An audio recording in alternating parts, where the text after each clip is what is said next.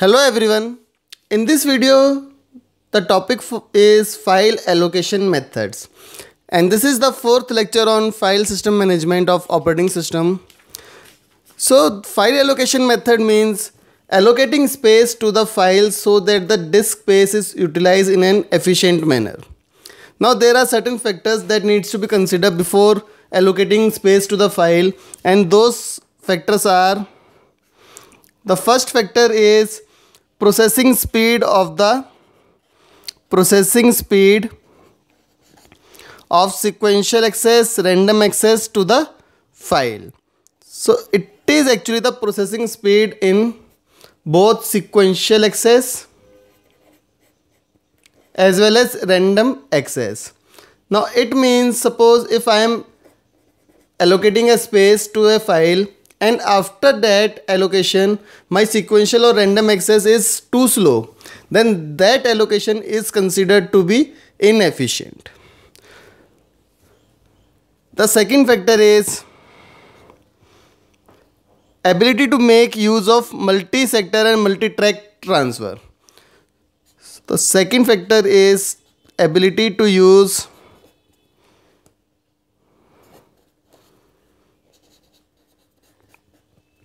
multi-sector and multi-track transfer. Now whatever space that you are allocating, after allocation that file should be capable of using the concept of multi-sector and multi-track transfer. That is your second factor that you need to consider. The third factor is disk space utilization. Disk space utilization. It means file needs to be allocated such that maximum number of files can be stored in a disk. So for example, if I have a disk size, in a disk I have a block size of suppose 500K and one block of say 400K, and I have a file of 390K and I have to allocate that file to the disk. Now there are two blocks, either I can choose 500K or I can choose 400K. Now if I choose 500K, that means I am wasting 110K of memory. And if I am choosing 400K, then I am wasting only 10K of memory. So disk space utilization says choose the block in which the disk space is better utilized or efficiently utilized. So this is your third factor. And the fourth factor is main memory requirement. Now main memory is always a constraint in any operating system. We have limited main memory. So file allocation should be such that main memory requirement is least or less. So these are some of the factors that you need to consider, that an operating system should consider before allocating a space to the file. Now there are different kinds of allocation methods, and we will see each of those methods one by one in this video. Let's start with the contiguous allocation. In contiguous allocation, each file occupies a set of contiguous addresses on disk. So suppose if the disk is like this, we have a disk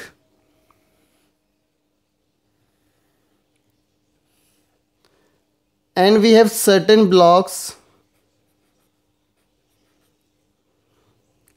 0, 1, 2, 3, 4, 5, 6, 7 and 8.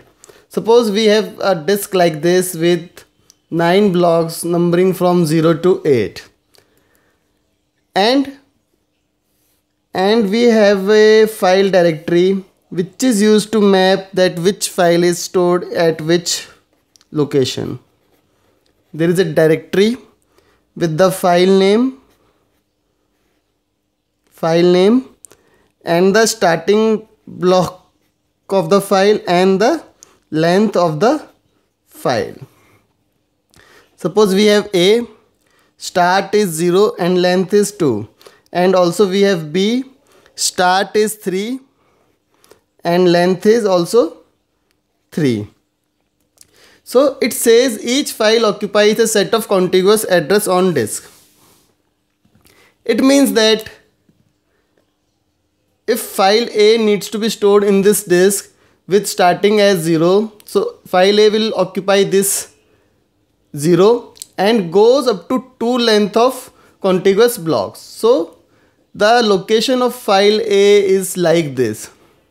This is your file A with starting at 0 and going up to length which is 2. So first block and second block. Similarly, B starting from 3 and goes up to 3 lengths. So B will be stored in a contiguous location like this. So this is how contiguous allocation works. In this, the linear ordering is used. As you can see, the location of a file is determined by the disk address of the first block like this 0 and its length, as we have already seen. Both sequential and direct random access are supported. Now let's see how sequential and random access are supported. For sequential access, file system remembers the disk address of the last block and when required reads the next block. Clear? So for sequential access, the file system just remembers the last block that it has read and starts from reading the next block. But for random access,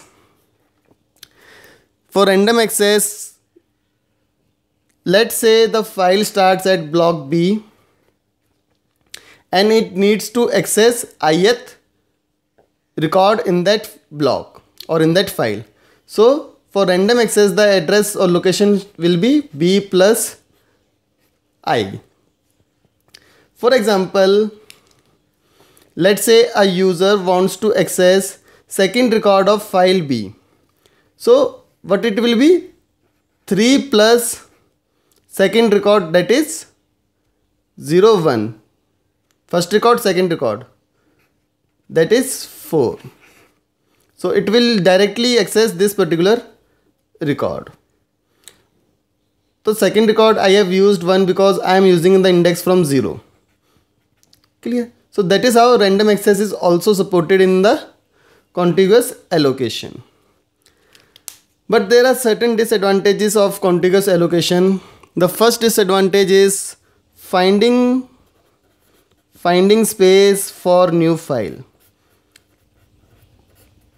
Finding space for new file is very difficult in contiguous allocation methods because you have to keep track of the free blocks. Let's say after allocating A and B, this second block is free. So we need to keep track how many blocks, where it is stored and when it is free. Then the second disadvantage is external fragmentation. This is the biggest disadvantage of contiguous allocation. External fragmentation. One variation of contiguous memory allocation technique is dynamic storage allocation. And as we have already seen in the previous videos, there are 3 different types of techniques. First is first fit, best fit and worst fit. So what is the meaning of first fit is allocate the first hole that is big enough. Allocate first hole that is big enough.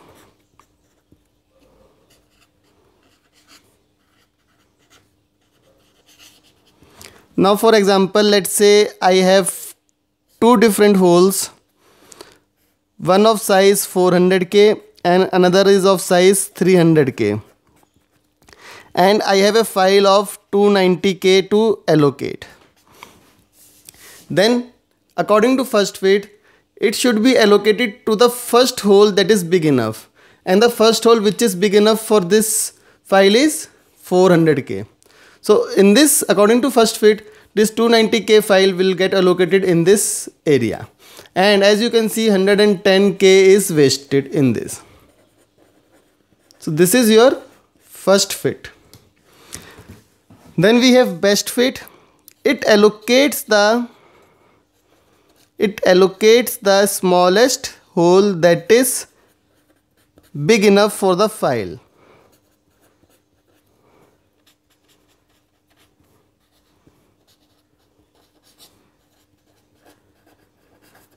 Now let's consider the same example.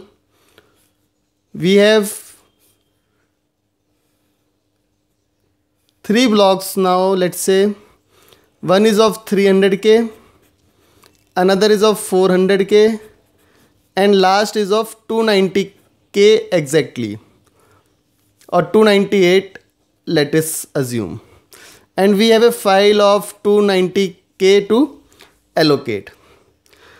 Now let's see, we have to find the smallest hole which is large enough to hold this particular file. And as you can see from this, 300K also hold, 400K also, 298K. And out of these 3, which is the smallest? 298K. So this file will now get allocated in this space, and in this only 8K is wasted. So that is your best fit. Then we have the worst fit. Worst fit means allocate the largest hole. It says allocates the largest hole. Now let's consider the same example. One is of 300K, another is of 400K, and then we have 298K, and the file is of 290K. Now as per worst fit, we have to allocate the largest hole, which is 400K. And in this, 110K of memory is wasted. Now if we see each first fit, according to first fit, this will get allocated to this, only 10K is wasted. According to best fit, this will gets allocated to this, only 8K is wasted. But all of these algorithms will suffer from external fragmentation.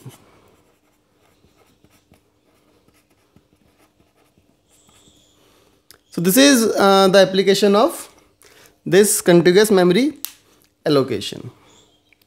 Next we have in this topic is linked allocation. Linked allocation solves all the problems of contiguous allocation. In this, each file is a linked list of disk blocks. So it is now not necessary that we have to have a contiguous address for a file to be saved. We can have scattered blocks, and each block should be linked with the other block. And in this, there is no external fragmentation. But the disadvantage is it can be used only for sequential access of file. Now this is the biggest disadvantage of linked allocation.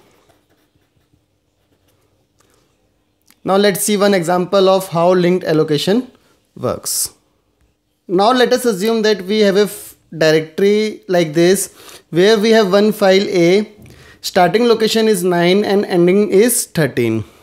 So how this will be stored in our disk with the help of linked allocation is, now we know that the starting is 9. So this pointer will be linked with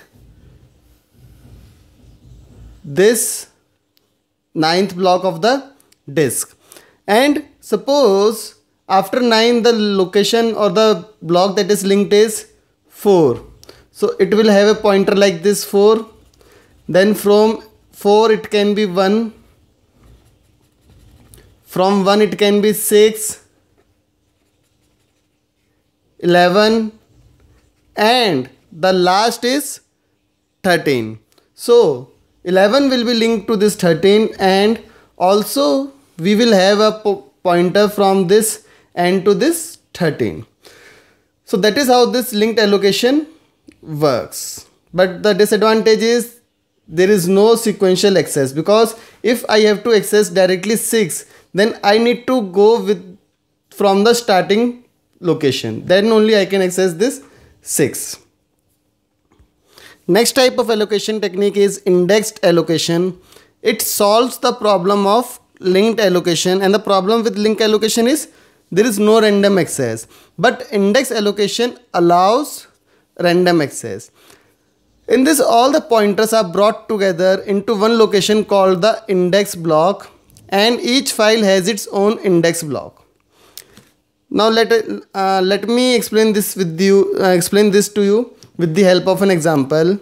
Let's suppose there is a directory structure here like this with file A, and the index block is 9. So this is your index block, and all the pointers of this file are present in this index block. So this index block will look like this.